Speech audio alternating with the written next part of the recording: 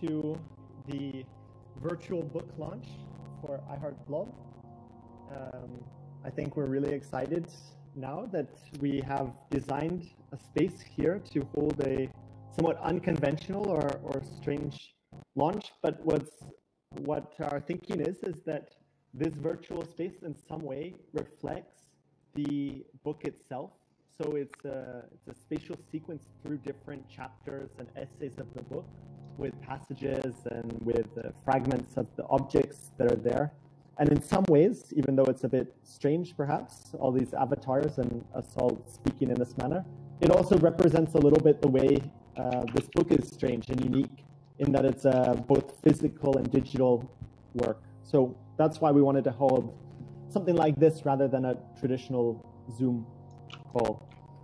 And I think maybe our idea for today is to just briefly speak a little bit about the publication that's come out now, and then have a discussion about that publication with the curators of the Magazin gallery here in Vienna, who have been very supportive of this project from the beginning. They were one of the first places we exhibited our work, and one of the first places that we started in on our hybrid of both physical and digital and augmented works. So that's why we thought it was particularly important or particularly nice that they joined us here today.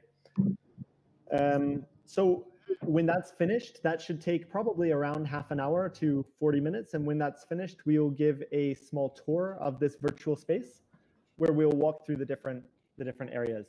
So maybe Shaun, you want to just, or Sasha, just give an overview of the book and what we've gone through to get it published and everything like that? Yeah, so I guess I can start. First of all, oh, yeah, you go. Sorry. Yeah, you go. So we started this project, iheartblob, 4 years ago, and we basically every day is on Instagram while also exploring theoretical architectural concepts. So I guess the first 300 objects, which is seasons, 3 different seasons, and features a graphic, a blob, a rendering, and philosophical architectural theory text, where we try to kind of pose a question, give our overview and answer, and kind of comments from the yeah, I think maybe just to add on from that, at the beginning we started primarily as a social media design, not so much a platform, but account, I guess, where we started to show and started to basically ask questions and post statements and criticize or critique the architecture, the state of it today. And we basically got a lot of really interesting feedback from people who started to follow us, where we started specific types of philosophical content or architectural theory, and people, I guess, really enjoyed that aspect of pairing an image with a piece of text. And they were always short and digestible, consisting of a title, a pretty bold, I guess, question, a sort of analysis to back up that question, and some were open-ended, and some were really hard-hitting answers, and they caused, I guess, a lot of controversy in Facebook feeds at the very beginning, where we had a lot of discussions with people. But it was also a way in which we were able to engage with so many people over years that we've been working on this project, and get a lot of feedback and actually develop discourse. For us, that was super exciting and super nice as well to have that dialogue with many people about architecture thing we thought when we started that was really lacking we didn't have that actual discourse. And I think maybe, Shaun, then just the last thing to say before we... Oh, sorry, Sasha. Yes. Go ahead. No. Well, I was just going to say the last thing.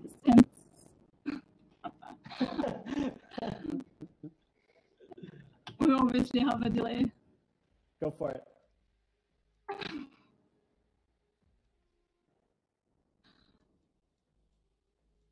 I was going to say that I think the last thing to note here is that with this publication, it's been quite a few works, quite a few years even at this point in the making, and we are really thankful that because it took a lot of people to really get this pushed through. So we are thankful, of course, that we had some amazing contributors, Greg Young, Kutan Ayata, Space Popular, Andrew Witt, Gerald Bast, who wrote pieces for us that provided a lot of context of the short form text, which we have throughout the book, and also to the Angewandte, the Institute of Architecture, and to Berghauser, who really never let this project bite the delays in it, to Rosita, to Andrea, to Studio Lin, and all of these people that honestly this book went out them going quite above and beyond what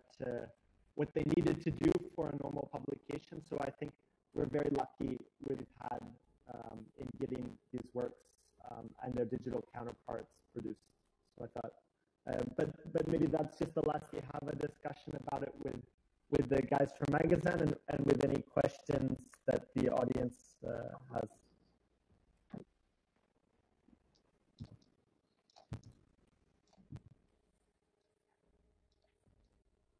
So maybe Matthias or Jerome, you guys want to start the discussion? Am I really tall?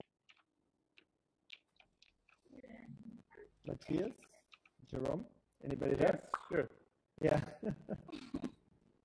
Well, no, okay. we cannot hear Matthias. Matthias, where are you? Matthias, are you okay? He's from... Well, he anyway, says, can you hear me? Matthias, we can't hear you. Thanks a lot for inviting us. I mean, we are very happy to be part of this. We had the chance already to have a look inside of your book, so it's also quite exciting to see how you designed this a bit to the structure of the book. Maybe we can talk about how you transformed these elements from your Instagram feed. Actually, this is where you first published all these objects, actually, yes, and how you transformed the structure of the book into this kind of non-linear catalog. Mm-hmm. Where's Are we there? Okay. Sasha? You want Yeah. Oh. Well, I guess our work always, as it was mentioned before, is structured in an image and text. In seasons before, so said 100 days, 100 objects for a particular brief we would set up for us. First 100 objects we started with, and which are featured in the book, were abstract objects, no floor planes, environment, nothing. So just objects in itself, basically. And you would be able to see this kind of transition when you're going to do your little tour through this space. Then the second season we slowly started adding these a floor, basically how the objects meet the floor and people, and that's kind of changed the object itself and the style you will be able to see. And the third season in the book and in the exhibition space is started designing the actual floor where the object meets the floor. So I guess this position and which makes sense to actually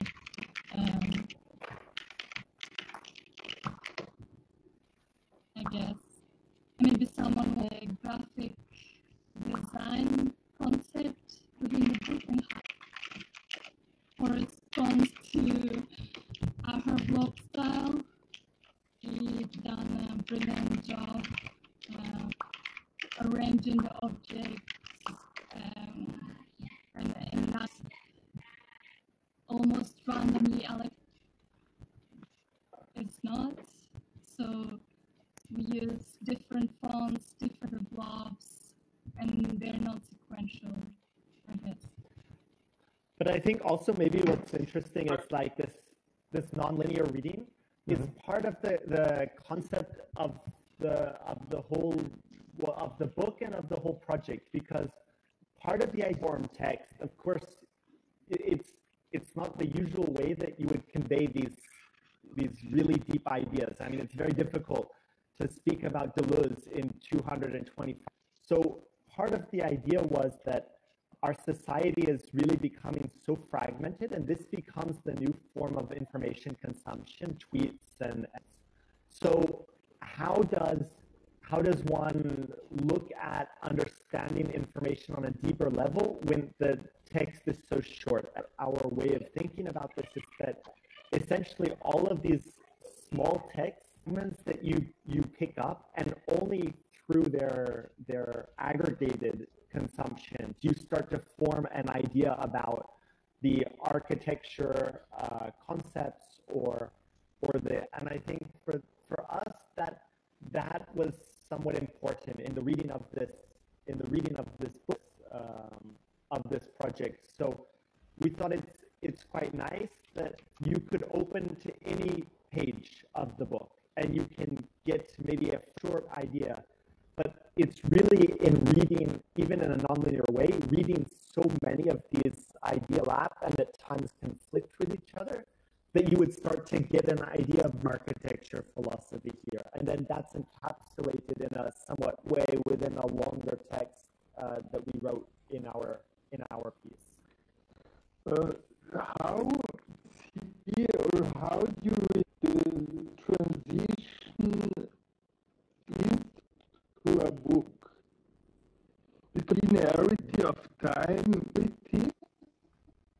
probably one thing. What does it mean now to book? And I would almost say it's like the retrospective.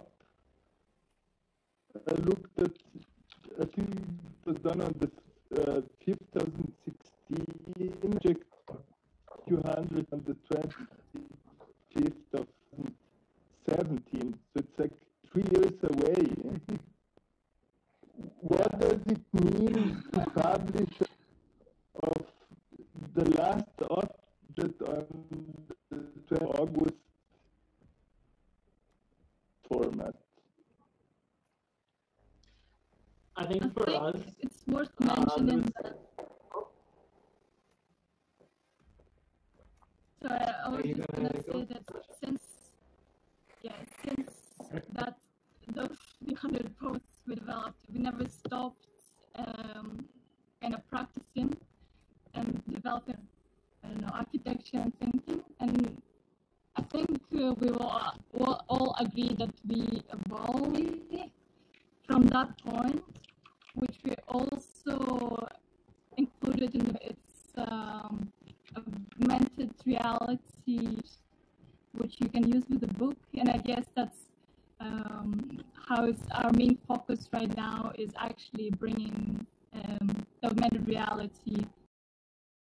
And I guess that's the connection you can see in the book, like those 300 posts, the way we developed our concepts, thinking for philosophy, and actually learning to base argument and discuss it with other people. And I guess now you can see it, and also with the way we're trying to focus on augmented reality within architecture now.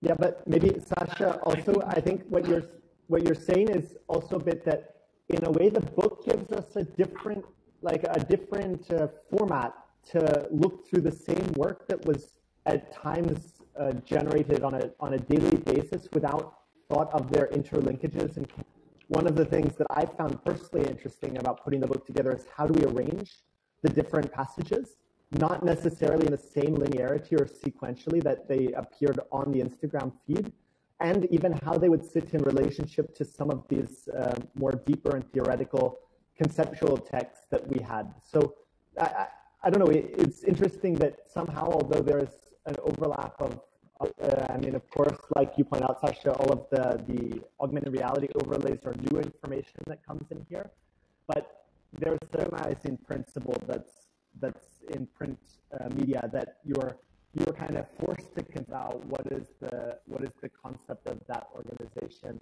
that doesn't really come in the same way an Instagram feed does. I guess also one of the things that we've always spoken about, there's a self-awareness. Like we're fully that we've criticized slow forms of information, or i.e. the book, or anything. Yeah, we are in a book, like, damn it. Yeah. The whole essay is the speed at which architecture is written. Yeah, so I think being completely self, that no matter the medium, the fact that we are fully aware that is incredibly shown, and the fact that it took us almost 6 years to go from the beginning to finish, from like when we started producing, we actually went through the process. And there's something really funny about that, because architecture itself is incredibly slow a medium or as a profession. I've criticized, but I think it's really important to be super self-aware that we are still in this, so to acknowledge that even the things like magazines, which are obviously way faster than a publication, like a full book, way out of date. So our essay, I think that, which basically focuses on that self-awareness that things are constant and that we need to actually address that, and be of how that's actually affecting art. But I guess also the other.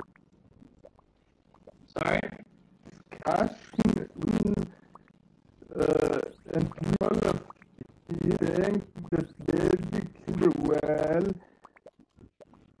mainly the structure is done. Would you better or the roll out? I think you argued that the discourse of architecture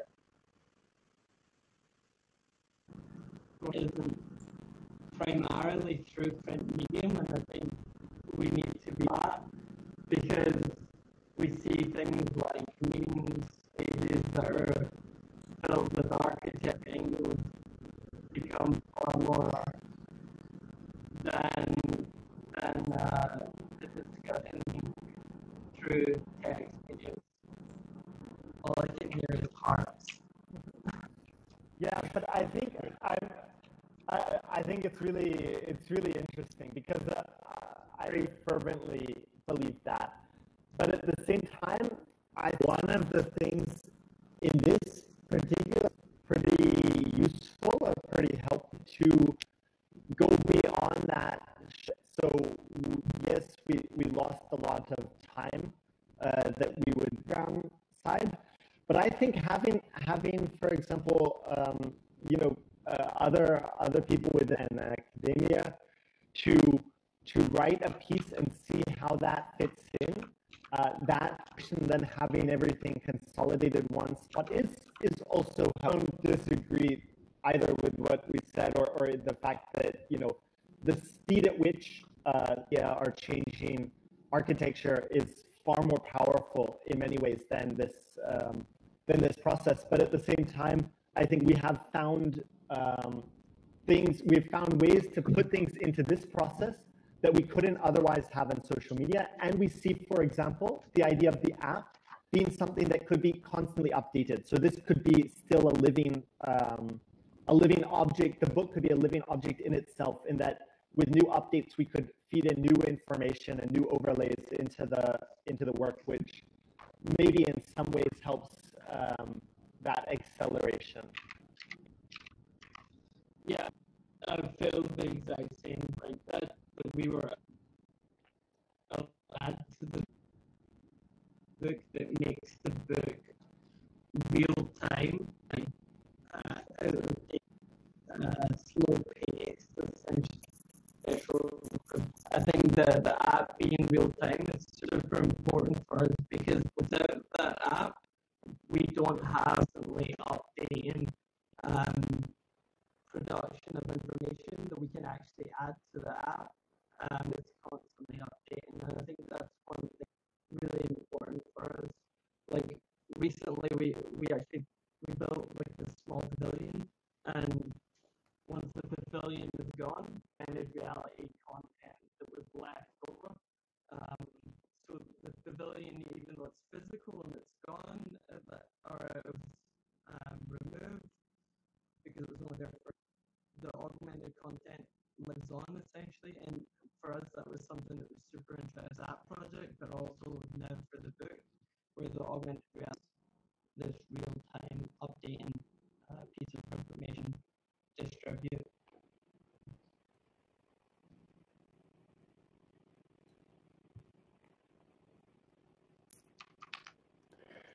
How would you actually describe between the written and the visual context of this? Of course, every object is paired with this small essay, let's say, but this to be understood as a description of what you see, but they express like more general thought about actually. So how do you see this relation between those two elements?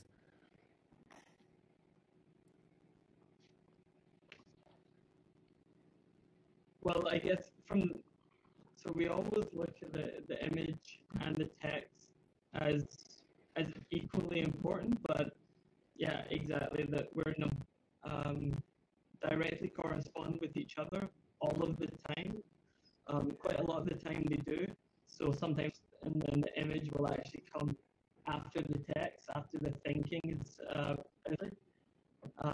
but then also, like you said, it's not descriptive, but rather thinking about the means and how we're producing something, or thinking about an architectural theory through design form.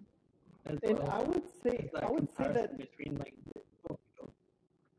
yeah, and I would say that sometimes there's more connection perhaps than is noticeable, because important is that the connection doesn't need to be explicit, but there is, because they are always prepared, there is some connection there. So I remember offhand, I don't remember which object it is, but there was an object that looks fairly strange, and it was made with an MRI scanning software. And the text that accompanied it, whether we can misappropriate tools from other professions of seeking new formal innovation. And I think on the surface, because it's not explicit, this object was made with a medical software for brain scans. It makes two completely disconnected things, where in reality there is a linkage there. And I think simply each corresponding text and its image were prepared at the same.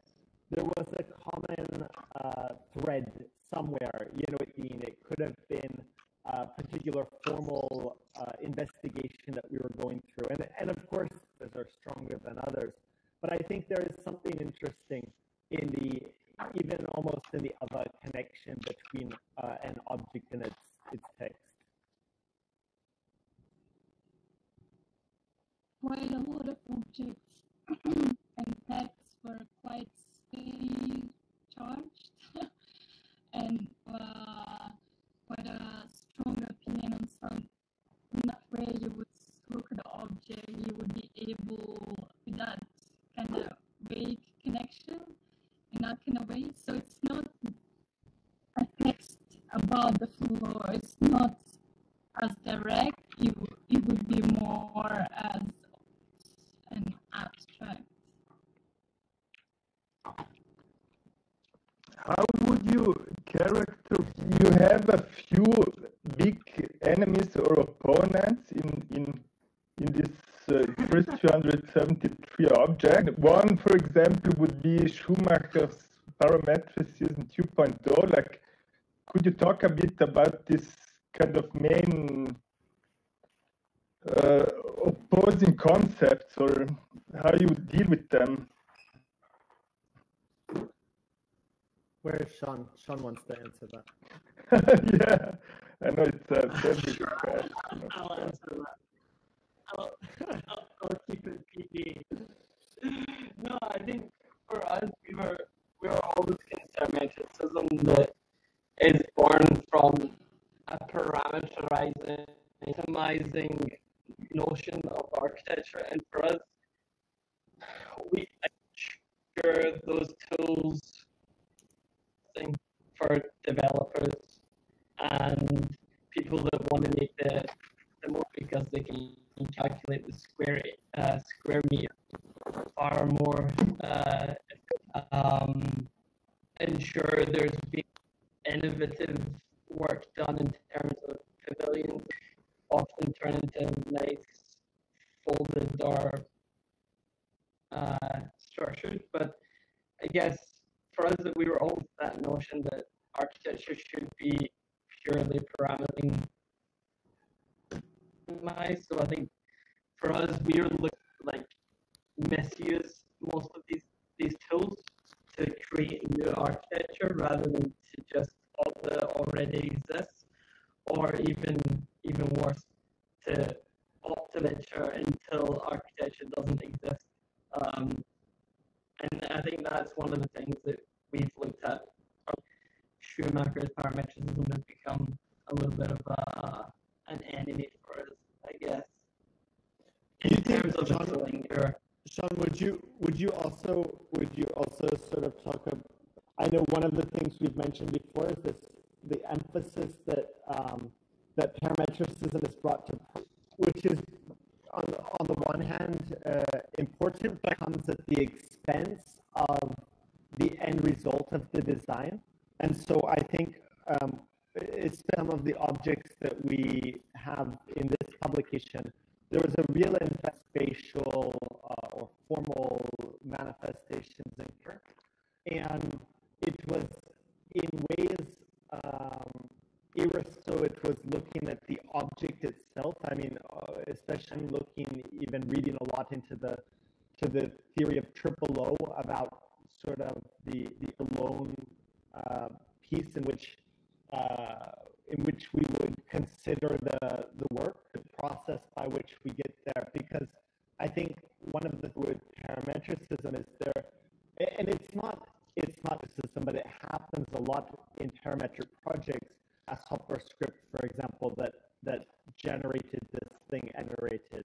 And I think that there's the trap there with parametricism. Always be cognizant that what really matters is the end result and not just the method by which you can. Yeah, exactly. You could compare it to as you could compare it to like the CNC and the manufacturing became interesting because but then the same thing happens when they were interesting for the first, when we realized these are slowly becoming possible. When they are possible, you can actually argue from C-mills or put together with some sort of manufacturing, because that itself is interesting. And it is at the beginning when it's the same could be said for parametricism, where when we weren't able to produce the types of like Ben said, grasshopper scripts and so on, using just for the sake of being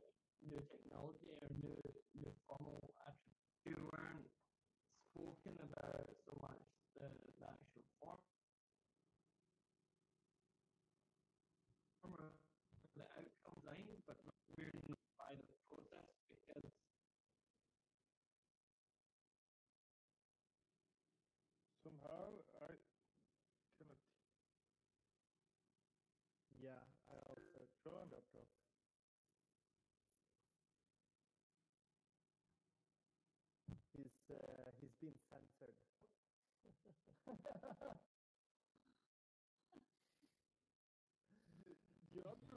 Yeah, you're cutting.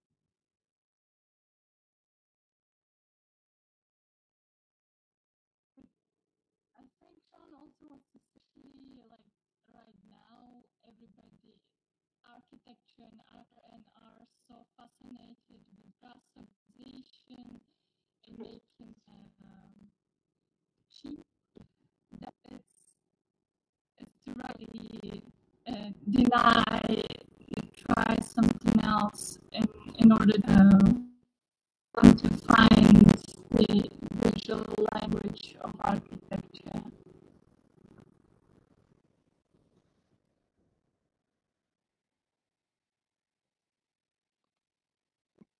I think one my last I went read about it once, but what is the political implication about that?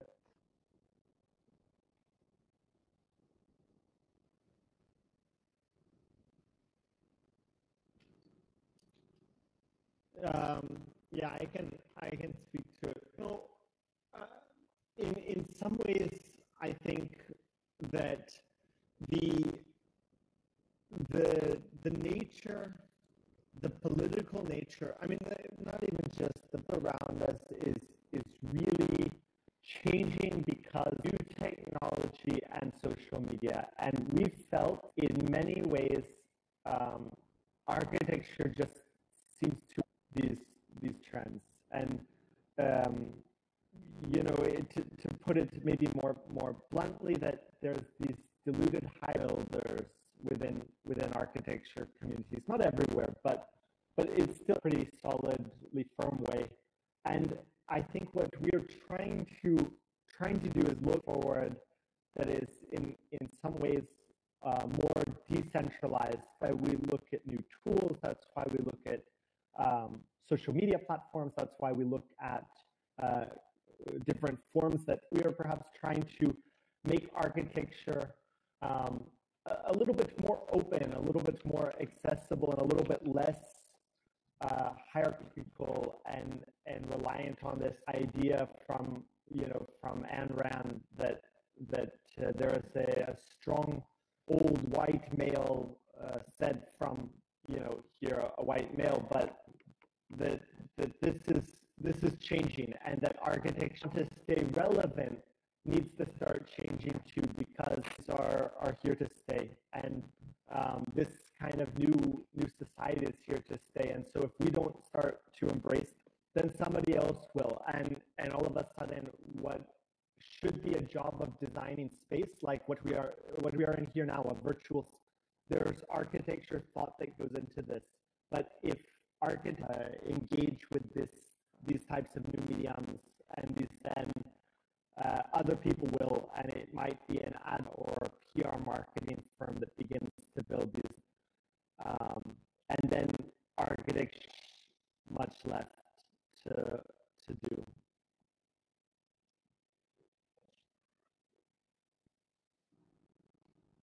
Shaun or Sasha maybe wants to add. I don't know. Yeah.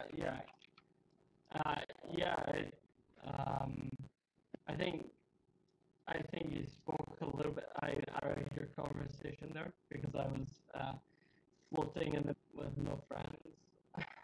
Vision and technologies and not the adapters. Do you think maybe it makes sense to just, I guess if there's also any... just to add on from what's that? Oh, Shaun, you said you said that you get a certain type of criticism. What the main criticism you get from architects? Your work gets. I guess quite a lot of the time. I guess quite a lot of the times that we've had criticism is more that it isn't architecture, or that we're trying to skew the idea of what architecture is, and mold it into what we think architecture is. much as a criticism that appears on the surface, for us that's actually, I guess it means that we're doing our job correctly, because if you're scaring or frightening architects, it's the ones that need to change that are being frightened. It's the ones that are clinging on to their past relics of the architectural production. So I think for us, we're quite happy with those critiques, but they come.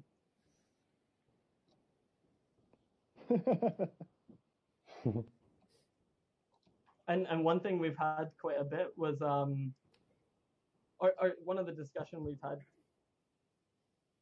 colleagues as well, that the production of tools. So for us, like, we're really interested in producing our own tools, and there's been a lineage for architecture using tools like what Ben said, misusing MRI tools. In the 90s, it was obviously misusing animation tools and film tools, and now we're more looking at misusing game tools. For instance, the space that we're in right now. For us, we are really interested in actually designing our own tools, because tools we actually won't be able to contribute to how they're designed and how they're actually used within things like cities, where people are actually designing games to design cities, where designers that are designing this, and they don't have the same background in space and spatial thought that architects do, and we think it's we're actually contributing to this. We're not going to get that seat at the table, essentially. But Shaun, I mean, I think it's quite funny. We had an architect. We had an architect, a very, very even arguably famous architect, tell us one time that for him, architecture needs to have 4 walls and a roof, and otherwise, it's not a discussion about it being architecture. And I think, you know, for us, that's such an antiquated notion. It really, we couldn't disagree more with that as the definition of architecture today. But you know, that was a major professor in the US, and somebody who is very influential because of and well respected. And I think that in some ways shows the distinction that we have, and maybe why some architects look at our work, these kind of virtual worlds and augmented reality and weird ephemeral objects, and think, you know, this is not 4 walls and a roof, and this is a distraction from what they believe architecture is. We just think that is not where architecture is going, and not even where it is now. And if it is not architecture, then what is it always? Yeah, and yeah. But what is the role? I mean, what Shaun got to there in the end, I mean, what is the role of the architect? It is about designing space and experience and form, and there is no part of that is requisite for a physical built structure that cannot also be present in especially things like AR and VR environments, which is where people are experiencing more architecture. You know, the average person, I think there is something about, you know, experiencing more architecture, for example, online than you experience in reality, because you go through so many images, because you play video games. So, you know, the role of the architect is changing, and I think some people don't want to accept that, but it's going to change regardless. Does it make sense now? Because we are running up about 15 minutes left, that if there's some questions, we could answer that, and otherwise we can give a tour of the space, do you think? Or yeah, I think Wilhelm always has questions. I could ask a question. It's Wilhelm. Yeah. Do you hear me? Can you hear me? Yeah, we hear you. Yeah. Yeah, I got you. You're always good for a question.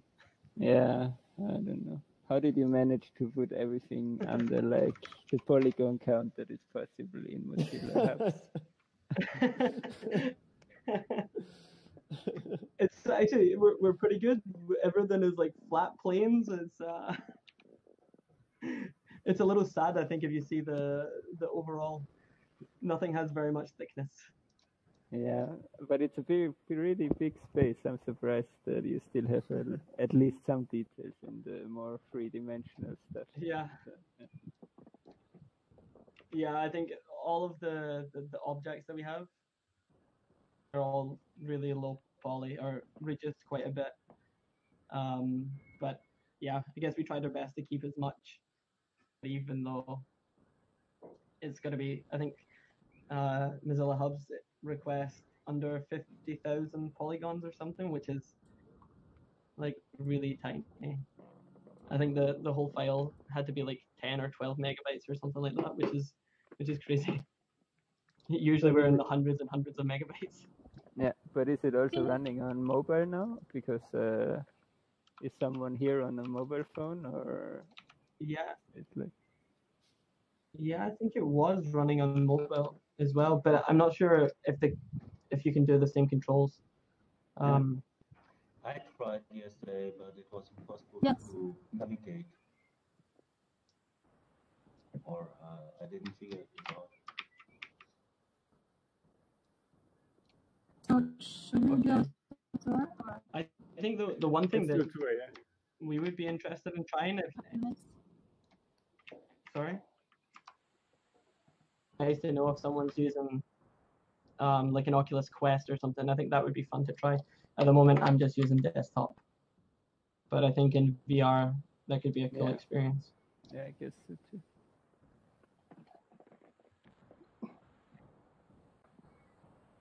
Are there other questions? Okay.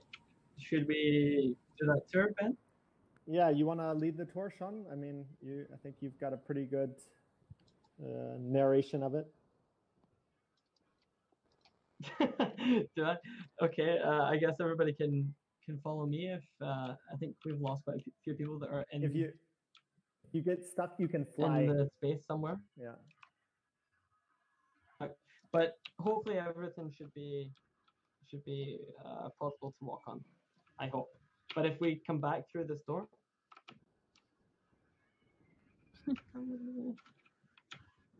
Okay, lead the way, Shaun. I'm not sure. Can anyone hear me? Let's go. Yeah, it's good. We can hear you. if someone can walk, just fly. Hi. Hello? Okay. So, Oh, somebody's in here.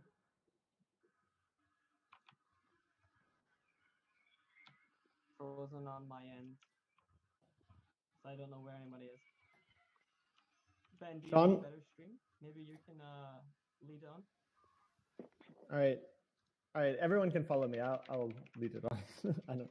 Maybe he's fallen off.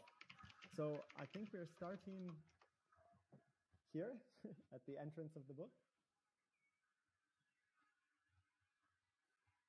where we have a little bit about from Bast, talking about kind of the I guess important. you have to wait a bit longer for everybody to come. Oh, otherwise they won't yeah, hear thank us. you. It's like the volume is not that far reach.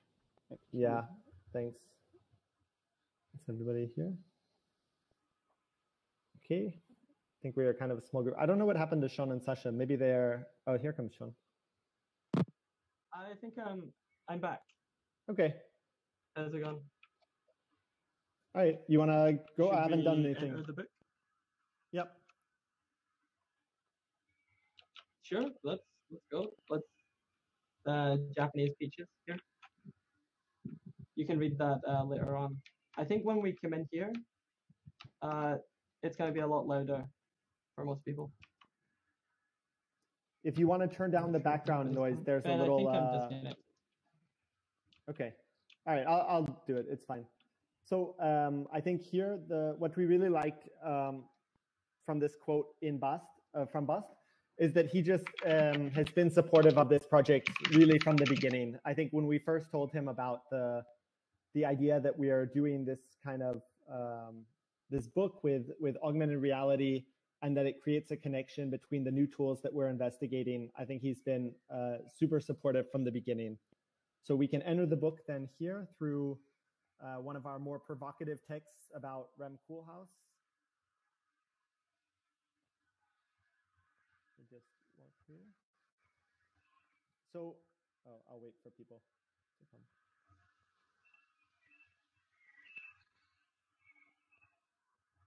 So in this room, what you see is just an object floating in space. It has no context to it.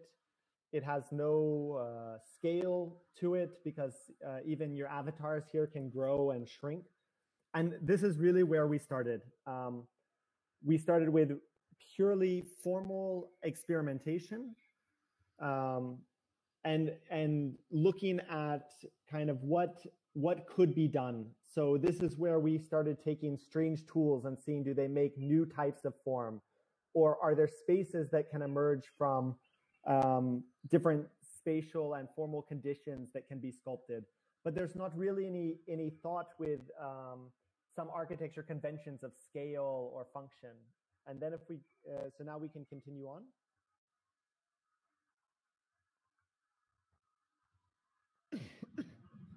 And here we enter season 2 of the book. So here all of a sudden we introduced the ground plane, and it's just a flat, undifferentiated plane. But immediately you have to think about whether the object touches the ground or not, and how it might rest on the ground.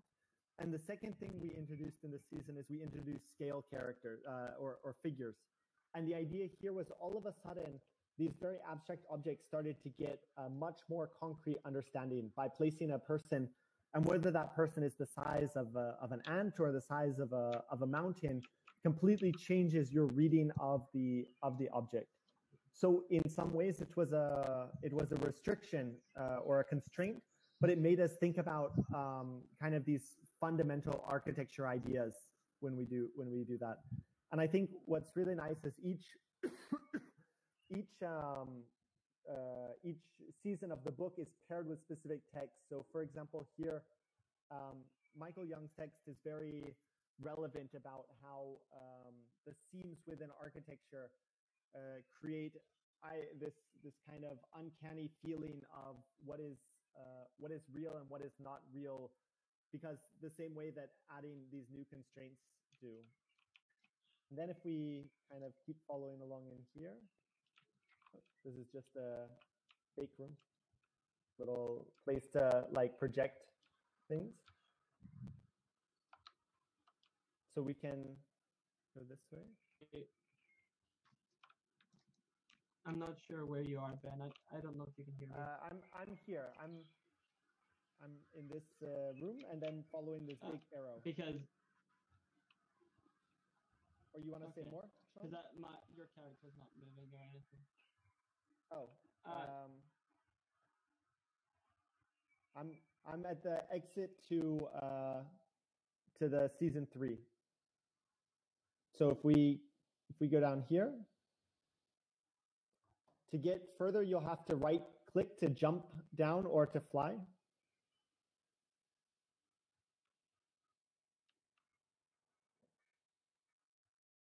So if you hold down the right click, you can jump onto this landscape.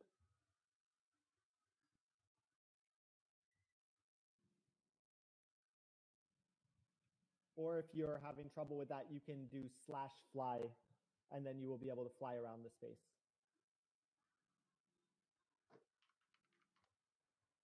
I'll just stand here to speak about this for a minute.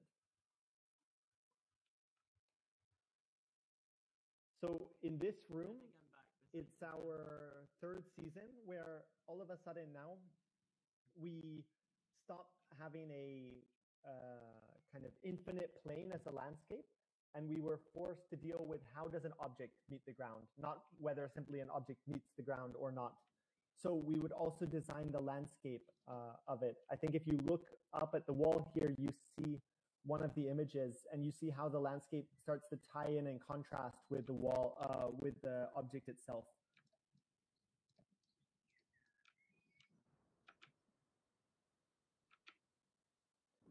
I guess maybe one thing to touch on from Wilhelm's comment about the polygon count, you can see the difference between the object here and the object that's rendered on the wall. The polygon count is quite reduced, I would say. I'm not sure if that is... So then if we continue on. But Shaun, where's Shaun? Is it the same object, like in the room and on the wall, or?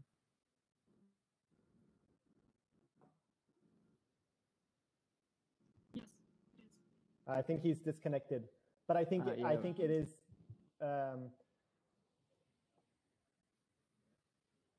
Because I also, when I was here before, I thought it's the same thing. Like, it's very interesting to see the difference between the two of them, actually. Like, I mean, you still get the shape and stuff of the two objects. Yeah, exactly. And it somehow kind of even has a different feel to it in this setting and environment.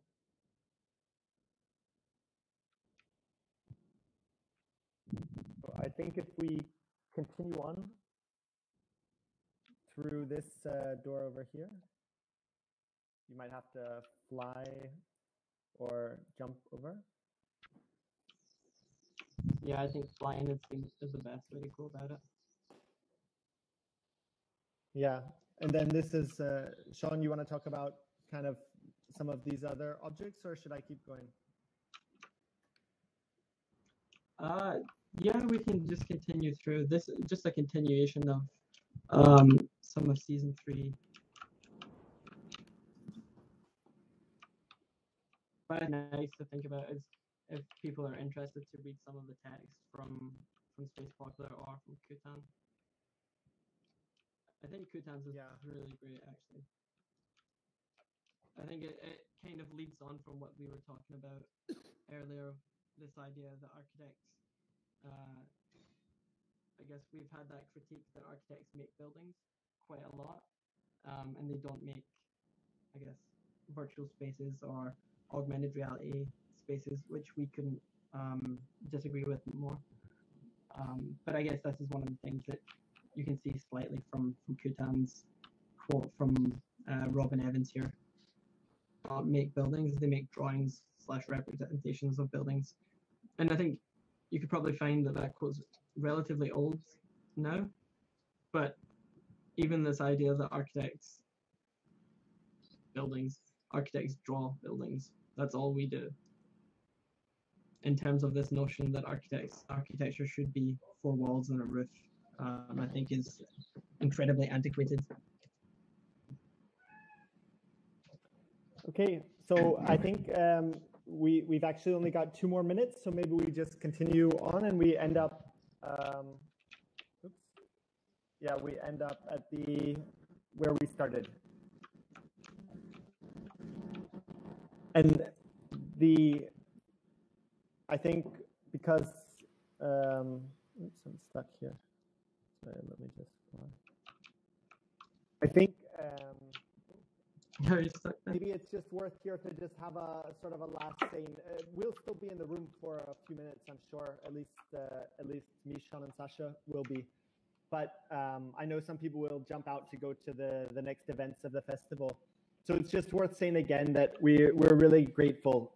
We're grateful to all of these people that took time to write for us, the contributors that took time to publish the book and went far above and beyond, and the Angewandte for all of the support they've given us, and to Magazin for being here to also kind of continue to help us in this, and we're really excited to see what's next. I mean, it's a funny critique that we rally against the slowness of architecture print medium, and now we've published a book, so we'll see what contradiction we have in the future.